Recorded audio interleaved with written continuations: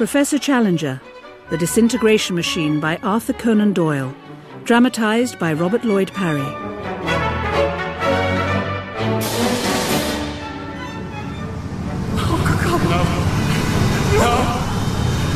let me out! Let me out! Challenger! Bring me back! You don't understand! Oh, good God! Let me out! Let me out!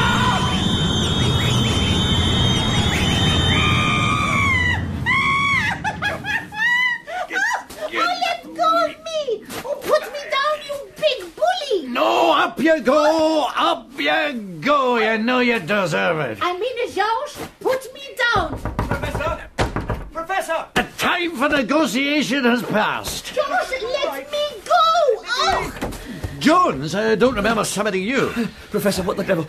I heard screaming. There was a woman screaming. Oh, calm down, man. But Calm Professor... down. It was only my wife. Your wife? What happened to her? She was nagging me. What? Where is she? On the stool of penance. Hello, Mr. Jones. How did you get up there? He put me here. You're a horrible, horrible bully, Georges Challenger. I don't understand. It is the stool of penance.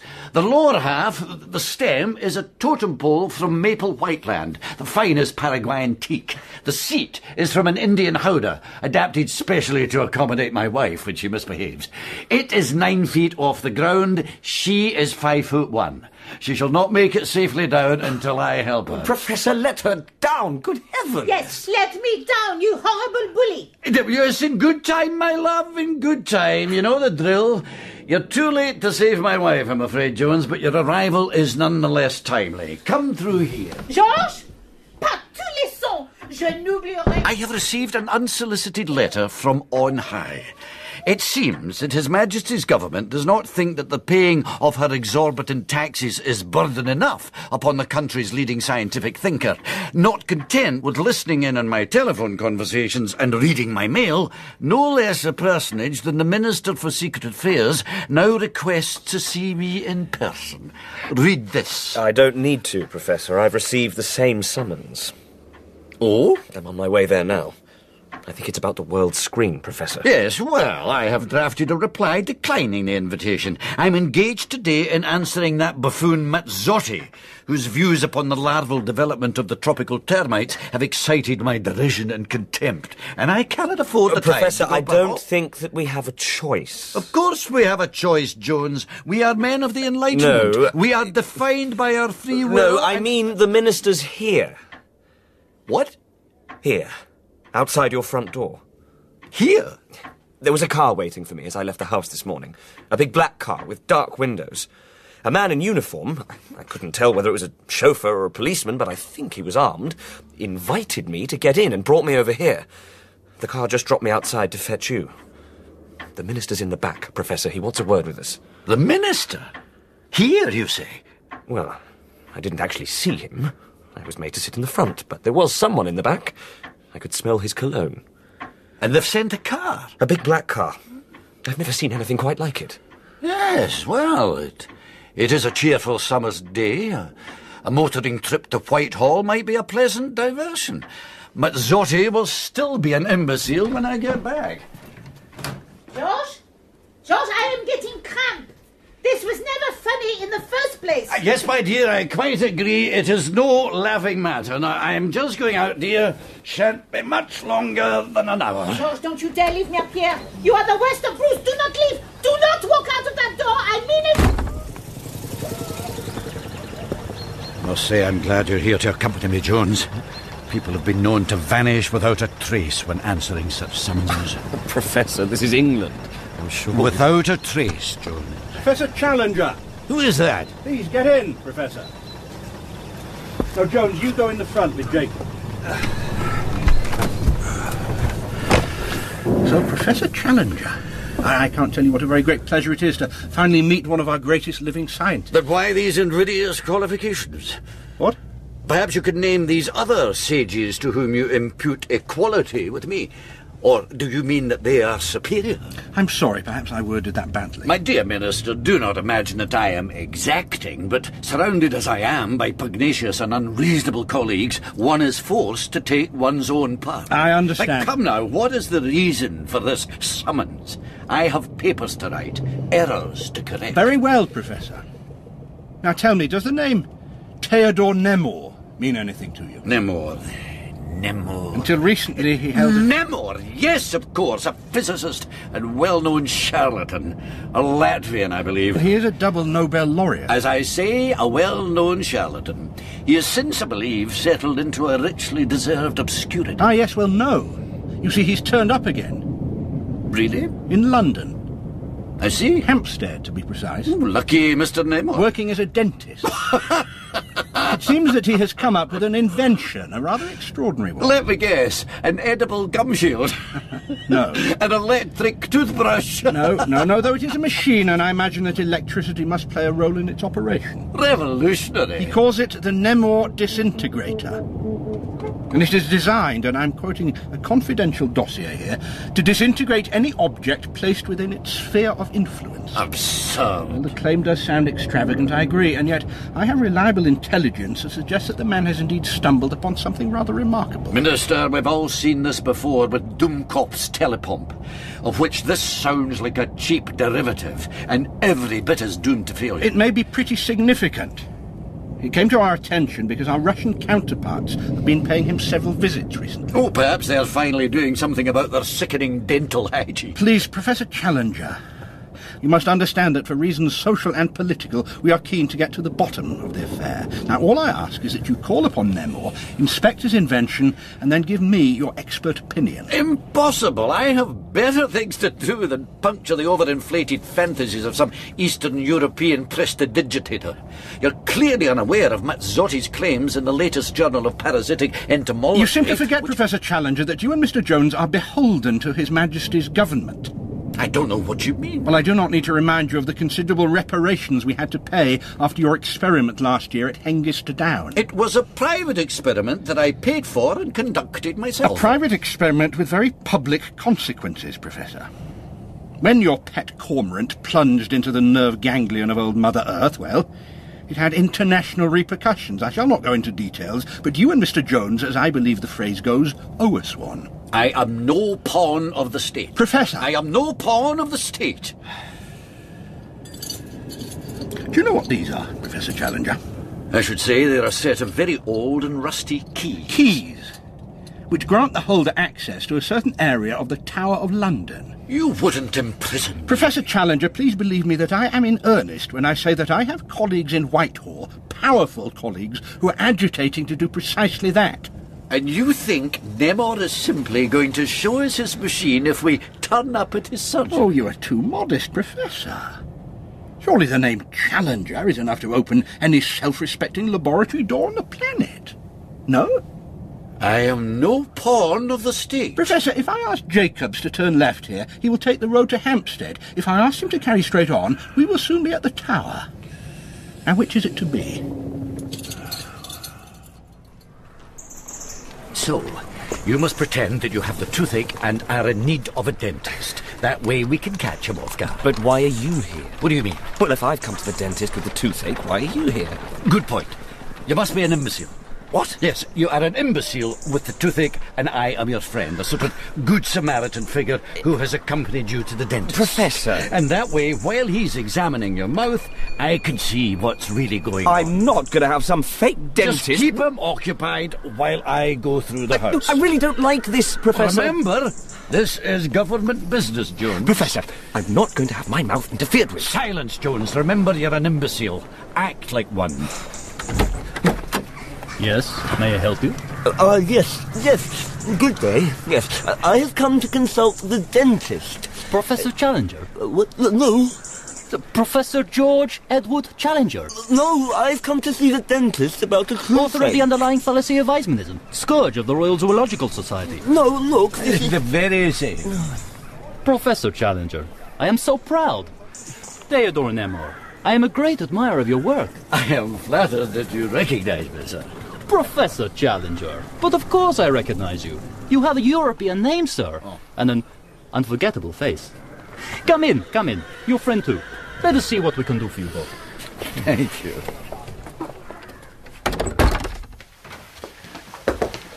Now, who's first? I trust you will forgive my incognito. I did once practice dentistry as a child, but gave it up long ago. I do, however, find that it is useful cover for my more serious activities, which must perforce be somewhat more secretive. I'm sure you can appreciate that.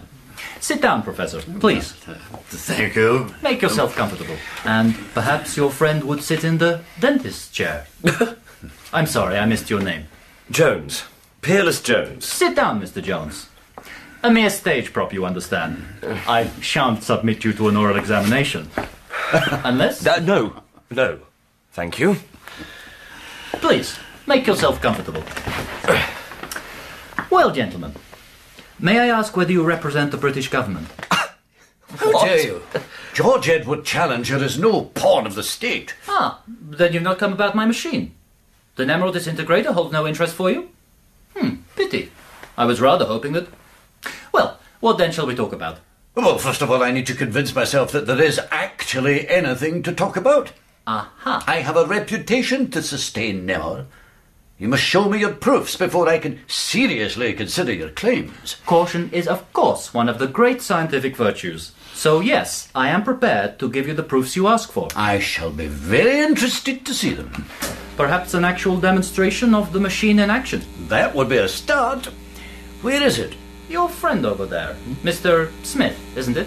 Jones? Jones, of course. Bon voyage, Mr. Jones.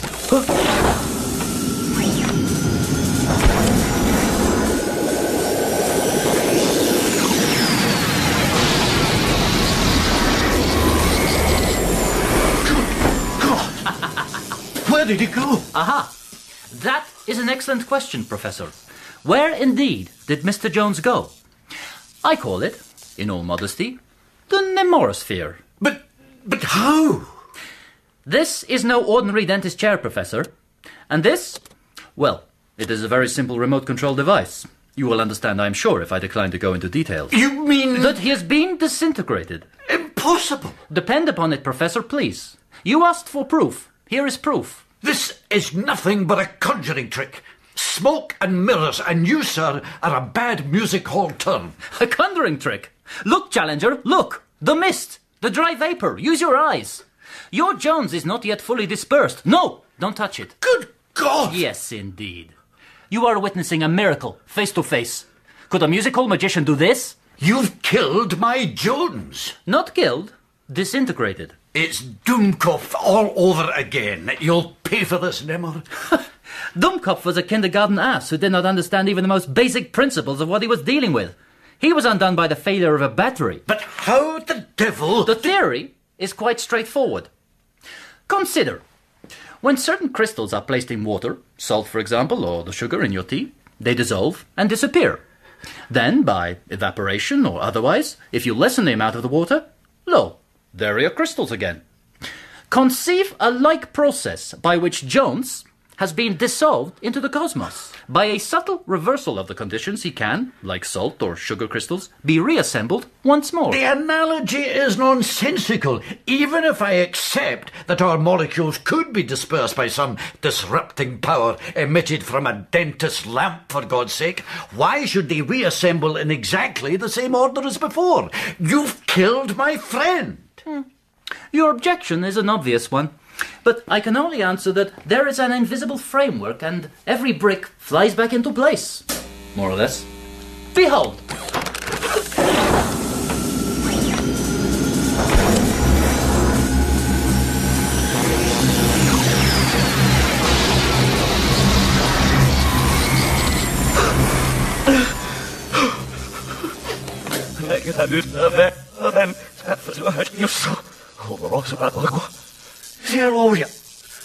What?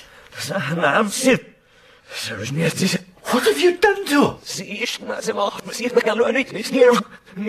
him? Calm down, Professor. I believe he's talking backwards. It's all over, Mr. Jones. You responded admirably. How do you feel? Interfere with it. Interfere with it. He's fine, you see. There's been a, misplacement on his return. It happens occasionally. His speech will correct itself over time. Perhaps. But he's exactly where he was before you vanished him, and still in that absurd chair. At least Dumkov managed to transport his head from one room to another. What have you achieved? What good is a transportation machine if it doesn't transport? Certainly I could have spent my time on that. There would be no real difficulty, I don't think, in my disintegrating you here and reassembling you on the banks of the Ganges, for instance. You might fit in rather nicely there. In fact, would you like a little jaunt? I'm more than happy to demonstrate upon your own body the capabilities of the new force, if you have the courage to submit to it. Your if, sir, is in the highest degree offensive. Then please, take your seat. You see? Your friend Jones highly recommends an excursion into the ether, although he doubts whether you have the mental strength to cope with the experience. I dare do all that may become a man. Move aside, Jones. Aside, I say. I am ready. Run! Well done, Professor! Well done indeed! It is an interesting process, is it not, Mr. Jones? It is strange to think that he is right now a molecular cloud suspended somewhere within this room, no? Let me out. Let me back. Let me in, Nemo. I'll do anything in the name of heaven. Let me back. By the way, you can tell your friends in Whitehall, Mr. Jones, that the British government has lost its chance. I don't know what the hell you're talking about. It's no use denying it. You stink of the Foreign Office. I was prepared to sell the disintegrator to the first bidder who approached me with a decent price. If it has now fallen into the hands of which your government disapproves, you have only yourselves to blame. Oh, then you have sold the machine. I have sold the idea of the machine. And at a very good price. Unique knowledge is a very valuable commodity, Mr. Jones. And I am the only one who knows how to manufacture the device. And the gentleman to whom you've sold it. I am not so foolish as to hand over the knowledge until the money is paid. Nor so careless as to commit anything to paper. It is my head, if you like, that is for sale. I suspect that the name Nemor may be upon the world's lips for some time to come. I wonder if your Professor Challenger shall be around to utter it. It would be a shame indeed, would it not, if so eminent a figure as the Professor should miss the revolution? You bring him out, Nemor, or I swear. What do you swear, Jones? That you will beat me to a pulp? That you will kill me? You would be condemning your master to an eternity in a Nemosphere. Dog! There is not, as far as I can tell, a possibility of death in the Nemosphere. If I were to leave him there, I would at least be conferring upon Professor Challenger the immortality he so wretchedly craves. Mr. Jones, you don't seriously believe I would leave him there? No. I have a curious little discovery I wish to share with him. I have discovered that the hair of the human body is on an entirely different vibration to the living organic tissues. As such, it can be included or excluded at will during the reconstitution process. It would interest me very much to see the bear without his bristles. Would that interest you too? No, it would not. Nevertheless, behold him.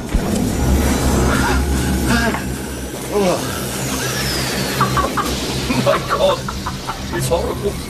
Well, I'm sorry, Professor. What are you laughing at? Did you enjoy your little excursion, Professor? A little cold, is it not? Oh, where's my hair? My beard? What have you done? Professor, hold it. Something, as I explained before, is sometimes lost in the reconstitution process. In your case, all the hair on your chinny chin chin. Quite the ugly little lady, is he not, Mr. Jones? You have taken a liberty, sir, which is likely to have very serious consequences to yourself. Look upon it as a fresh start. An unexpected return to your not-so-gilded youth. Embrace change, Professor Challenger. Charlatan! Gentlemen. Отпусти его! Отпусти его! Let go of him now and put your hands in the air. Let go of him, I said. Svetlana, come in. You have arrived just in time. What's going on? Are you all right, Doctor? Who are these men? Yes, of course. Introductions. Svetlana, meet Professor George Edward Challenger, the eminent British scientist. But perhaps you don't recognize him without his voluminous whiskers. And this is his friend. I'm sorry, I've forgotten your name. Smith? Brown? Peerless Jones. Of course. Now, Svetlana, I don't think the gun is necessary. The professor was merely expressing his frustration at another success. I could shoot them now, if you like. No, that won't be necessary. You gentlemen don't mind, do you, if Svetlana and I talk business for some moments? Have you brought the money? Here. Count it if you like. Oh, don't worry. I will. We travel tonight. A car will pick you up in 1 hour. I shall be here. Goodbye, Svetlana. Beautiful woman, don't you think, gentlemen? Such a shame about the feet.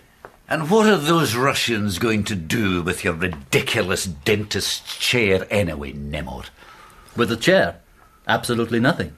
No, His Britannic Majesty can keep the chair. What you have witnessed today, this is just a model. Child's play, really. Under my direction, it shall not be difficult to construct devices upon a much larger scale. What does he mean, Professor? Well, let us suppose that one part of the machine was in a vessel on the sea, and the other in another. A battleship caught between them could be made to simply vanish at the flick of a switch. The hands which did not fear to wield this weapon, well, the possibilities are limitless, Professor. Why, I could imagine the whole Thames Valley being swept clean and not one man, woman or child left of these teeming millions. And you have sold the secret as a monopoly to Russia? Well, let us see what is in this suitcase that Svetlana has so kindly brought along. Aha, yes. Do you think it vulgar of me to have asked for payment in cash, Professor? I must admit I have never seen $4 million before, but I always imagined it would look something like this. You dog. You'll never get away with it. Oh, do not be so censorious, Mr. Jones, really. I am merely a scientist. A wise man once said, "Science seeks knowledge. Let the knowledge lead us where it will. We still must seek it." Now, who was that? A famous British scientist, I believe. Ah, yes, Professor Challenger. It was you. Now, can you blame me if I accept a large capital sum for my life's work? No. Professor! Oh, silence, Jones. The time for yapping is over. The time for applause has arrived, however grudging. I undervalued you, Nemor. You are that rare thing, an authentic visionary. You are too kind, Professor. That rare combination of boundless imagination and mathematical precision that I had for so long cherished in myself, I see that compared to you, well, I am ashamed. Really, you shouldn't. And to think that I was about to beat you to a pulp. I disgust myself. It is enough to your credit that you alone should have been the first to come upon so remarkable a property of nature, but to have succeeded in harnessing it for the use of man, that is truly remarkable. Professor! I said silence, you imbecile. Are you never silent? Science must be dispassionate. It is our duty, but to follow knowledge wherever it may lead. Precisely. But never, I mean doctor, professor, rabbi. I am full of questions. I am ready to answer anything, save what the source of the power is. And you really accomplished this miracle of invention on your own. Surely you had a team of assistants. I work alone. Truly remarkable. You've no objection, I suppose, to my examining the construction of the machine? None in the least. That is merely the body. It is the soul of it, the animating principle which you can never hope to capture. Quite so, but the mere mechanism itself seems to me to be a model of ingenuity. Might I sit in the chair again? Would you like another excursion into the Nemorosphere, Professor? Perhaps you might rediscover your hair. Quite, yes, indeed, I should like that very much. But later, perhaps. Later, no. But for now, I just wanted to check. Yes, I thought so. I don't suppose it matters. What? Well, no doubt you know already. I mean, it's a quite trivial flaw. What do you mean? The small leakage. Electrical, I suppose. It clearly doesn't matter. I mean, it's inevitable that in such a tremendous piece of machinery, some small things might be overlooked. Impossible. It is quite insulated. But I assure you that I feel it. There. I have tested it many times, Professor. Oh, credit me with some scientific gumption, man. I'm sorry, but no, I can distinctly feel a faint electronic vibration. Where? Just around here as I sit in the chair. Here. See? Where? Just under my left buttock. Look, now. Just would you sit there? Here, try it. I can feel nothing. There isn't a faint tingling in your left buttock? No, sir, not a thing. I told you it is entirely safe. Oh. And now?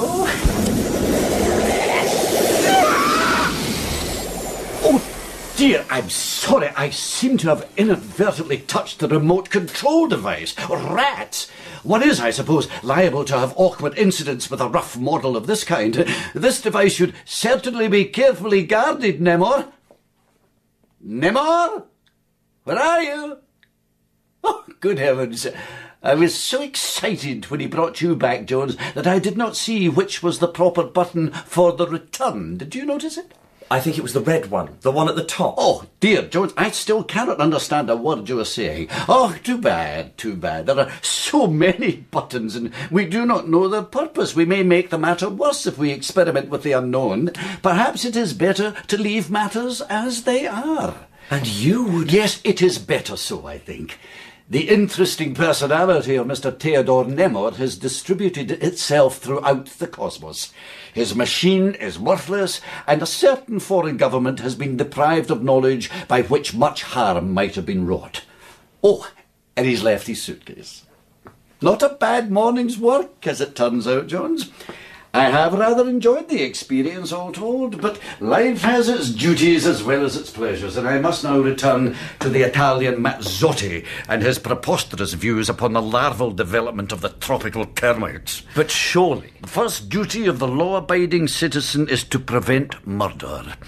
I have done so. But, Professor, you can't simply leave him there. It's horrible, isn't it? It was, I admit, rather unsettling in the Nemorosphere. I like the name, Nemorosphere. Yes, we shall let that stand. Did you see the lion-headed giantess, her body wrapped with snake? Oh. Yes.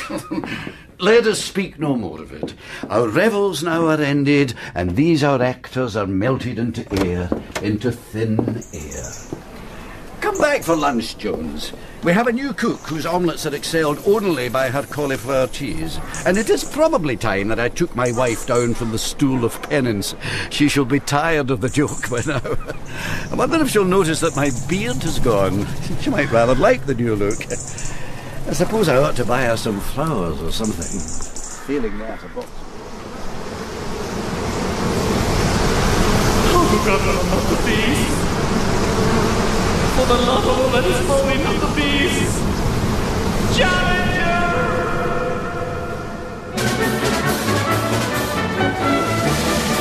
In Arthur Conan Doyle's The Disintegration Machine, dramatised by Robert Lloyd Parry, Professor Challenger was played by Bill Paterson and Peerless Jones by Gunnar Corthry. Nemor was played by Nick Ball and the Minister of Secret Affairs by Robert Lloyd Parry. Mrs. Challenger was played by Joanna Monroe and Svetlana by Alexandra Everett. Professor Challenger, The Disintegration Machine, was directed in Birmingham by Fiona Kelcher.